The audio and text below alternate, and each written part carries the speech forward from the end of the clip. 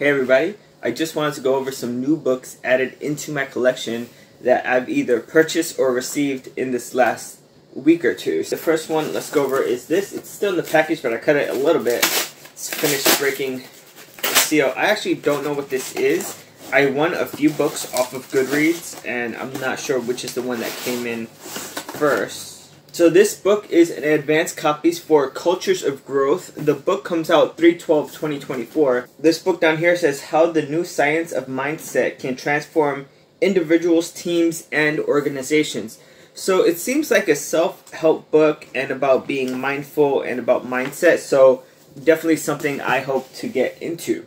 I also have purchased 5 Stephen King books. I'm trying to get a full set of Stephen King books. We're just going to start off with the books that are soft covers, and then we'll go into the hardcover. I guess the oldest one I purchased was Wizard and the Glass. This is part of the Dark Tower series. This is Dark Tower Part 4. I don't have the full Dark Tower series. I'm still missing the latter books, and so this will help me to complete that.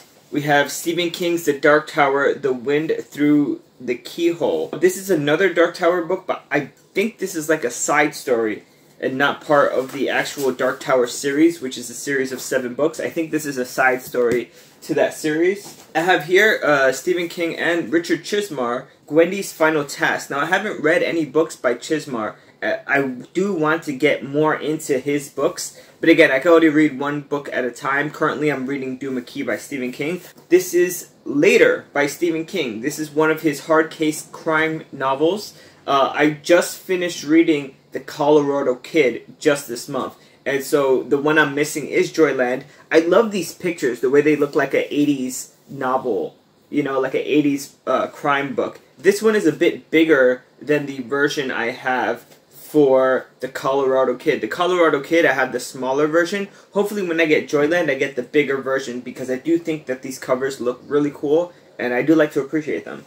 Finally, the last book I picked up was Sleeping Beauties by Stephen King and his son, Owen King. So they co-wrote this book. One thing I want to mention here is just how the cover has these butterflies on the book. Hopefully you guys could see that. There's a face in the middle with butterflies, and I have a few covers in my collection of books that have butterflies on them. I just thought they looked so cool. One of them is The Dangerous World of Butterflies, and it has these really cool reflective butterflies on it and on the back. This one was by Peter Lawfer. Another one was Richard Dawkins' The Greatest Show on Earth, and it has all these like reflective foil butterflies on the cover. And the last one is another Stephen King book called The Bazaar of Bad Dreams. This is a hardcover. I love the artwork here with death in the empty forest surrounded by butterflies. And then you have a similar artwork here, but it's inside a face also surrounded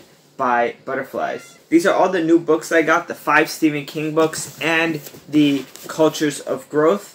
I'm still waiting on 2 more books to come through the mail, and since I don't know when they are going to come, I figured let me just put this out there, and when they come I'll do a separate video. I have been reading a bunch of books. I finished Lord of the Flies, and I finished H.G. Wells' Time Machine just recently, and now I'm on to Duma Key by Stephen King. I'm hoping to get through many more books than was my originally intended goal. I originally wanted to finish 25 books this year, but as it's only the start of March and I've already finished around 10, I feel like I could easily finish 25 and then go well beyond that. So we'll see where I end up. I will be keeping count, and hopefully at the end of the year I do a books I've completed video where I show you guys everything I finished for the year. Thanks for watching, and I'll catch you on the next one. Ciao.